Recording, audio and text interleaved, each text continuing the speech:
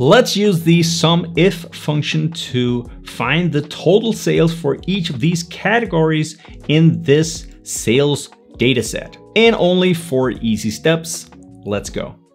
This is how you write the SUMIF function, equal SUMIF range, and then the criterion and the sum range and parentheses. So this is the syntax of the SUMIF function. The first range is a collection of cells. It's just a range, but it's actually the range that the criterion is evaluated against. And that means it should basically be called the criteria range instead of the range. That's stupid, but let's just call it the criterion range from now on. And this range over here is the range that holds the values you will need to add together to get the total sales in this case. And the criterion in the middle determines what you're actually looking for.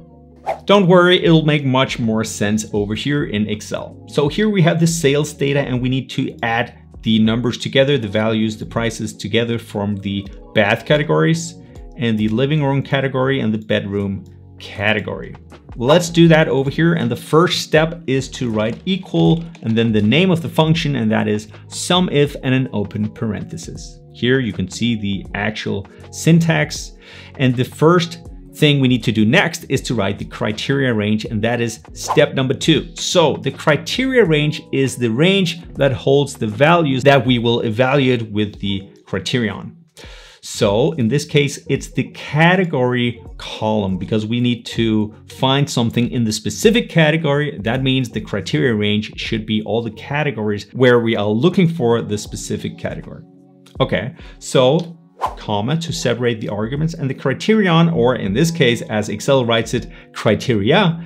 The criterion is that it should be equal to the bath category. You don't need to do any shenanigans here. You can just write like this. If you had other things you needed to do, you need to write it differently, and I'll show you that later on in this video, like greater than, smaller than, etc. So stay tuned for that. That's really important. But in this case, it's pretty easy. This just means it's equal to the bathroom or bath category. The next step is step number 4, the sum range, and that is the column that holds the values we need to add together, and that is column D, like this. So when I hit enter here, all the cells in column D will be added together if the corresponding value in column C is equal to bath, the text bath. And let's do that, hit enter, and there we have it. The bathroom category makes up $15,000 of these sales here in the column, in the price column, column D. And we can just copy this to the other cells to make this neat little report that instantly shows us the sales divided by each category. That was the easy part, and now it gets a little bit more complicated. And before I get to that, if you liked my explanation so far, please hit the subscribe button below to show your support. Thanks. Okay, so here we need to find something else. Now, before it was just finding something that was equal to the bath category, equal to something. But now we need to find something that is greater than or smaller than or other iterations of that. So here we need to sum up the prices that are individually greater than 1,000. Let's do that with this function right here. Write SUMIF, open parenthesis. And in those instances where we don't actually look at any of the other columns, the criteria range is actually the same as the sum range here. Then we don't need to write the sum range. That becomes an invalid part of the syntax. So we can just reference the sum range, which is also the criteria range here, and then write the criteria, and that's it. But the way you write this criteria is a little bit, some would say weird, because you write it like this. So you need to write the greater than sign, and you need to write that in double quotes because it's text technically, and then an ampersand symbol to join that with a reference. And the reference is to column G, which is to G2 over here, which holds the value 1,000. Close parenthesis. And this is how you write it.